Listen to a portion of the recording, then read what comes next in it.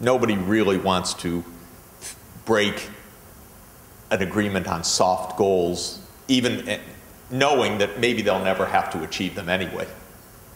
And if they're soft enough, the world can say we're doing something, it's a big step forward, but it isn't quantitatively, seriously addressing the challenge. The optimists will say, well, get your toe in the water, get started, and we'll become more and more ambitious over time, and that's a plausible view. The pessimists will say, well, you see, you've given it up, and this continues to be show just like Kyoto was, and both sides will continue to argue. When it comes to adaptation, we're actually much farther behind, because even how to adapt to climate change is a scientifically and socially and in an engineering sense a very difficult, complex problem. You have to really know the territory, and you have to really understand in a way that most places do not, and most scientists do not, the interaction of ecology and human systems and the economy and the crop productivity and the water reservoirs and lots of things that are hard to model and that in 99% of the world have never been modeled. And yet we're supposed to now start taking steps on adaptation. There are very few people trained in the world to do this. So it isn't even a scientific discipline that's trained. How do you adapt to climate change? It's interdisciplinary, it's quite complex. Downscaling climate models is not easy. Many problems. We have an institute devoted to that, and I'd say we're groping for ways to develop tools for this, but it's not easy to do, and that's bringing some of the world's most creative people together at a great university, and in the rural areas of the poor world being hit over the head by this dramatically, there's almost nothing going on. So the adaptation side is a very serious problem. The technology transfer issue is almost at zero, because while the developing countries really insist on this, the rich countries are quite ambivalent and confused about it and hope that a few maybe symbolic things or a few joint research and development and demonstration projects will fill that category. The rich countries, starting with us, say, well, most of this technology is privately owned, it's patent protected and so on. What do you want us to do? And the poor countries are saying, you want us to pay royalties to start cleaning up when you made the mess, you're making the damage, you're doing the disproportion, and you expect us on top of that to pay for the knowledge that's needed to do this?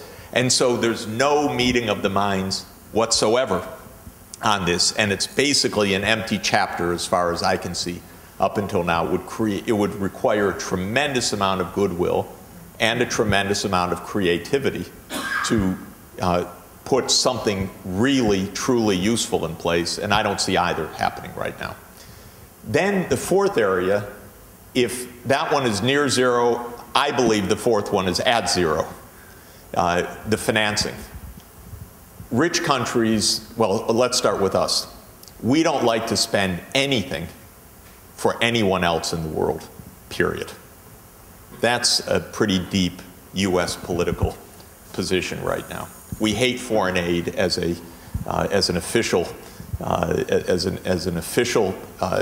long-standing, bipartisan view of the world. To say all of a sudden in the middle of this crisis, we're going to take on more obligations and, do I hear you right, pay for someone else to do this too? Are you kidding? That to me is more or less the median view in Congress and in this country.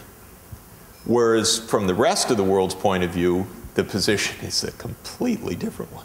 You're asking us, after you have filled the atmosphere with 110 parts per million of carbon, you've wrecked our climate, you've lied, I'm going to use strong words, but after all, these are very poor people, You've lied about development assistance for 50 years. You've made promises you've never fulfilled. And now you're saying, yes, you have to undertake these things that you've not even accepted as real up until this government. And if we don't do it, you're going to block our goods from entering your country, which is another wrinkle of the discussion. So to my mind, this is a pretty serious gap. And I take the developing country side, I have to say, in all of this, because I think that America has made a big mistake for a long time in thinking that the rest of the world can more or less just go away, or it can be handled by military approaches, and that our failure to invest even fractions of 1% of our income to solve some of these deeper problems is a huge moral shortcoming, but also a huge practical shortcoming. So I don't sympathize with our point of view, but I do think that that's a reflection of what the U.S. political scene is right now. It's hard enough, any congressman will tell you, to get agreement on anything about this for the U.S., but to think that we're going to pay for someone else to do it is another matter. What the U.S. will hope for, as Europe, the two donor regions of the world, is that symbolic amounts of money will somehow make people happy. And we have funded something called the Global Environment Facility for, I don't remember exactly when it started, but for at least 10 years, charged with this responsibility, but for $100 or $200 million a year, which is nothing for 5 billion people in the developing world facing a cascade of crises. So this, to my mind, is a huge barricade. One more word about our internal negotiation. We're in the process of watching Congress, behind closed doors, negotiate a first draft of a climate bill, the so-called Markey-Waxman or Waxman-Markey legislation, which they're hoping to report out of committee by Memorial Day weekend. That is a 648-page, at least for the moment, it's going to expand, I think, piece of legislation based around the idea of cap and trade as a basic mechanism for limiting greenhouse gas emissions.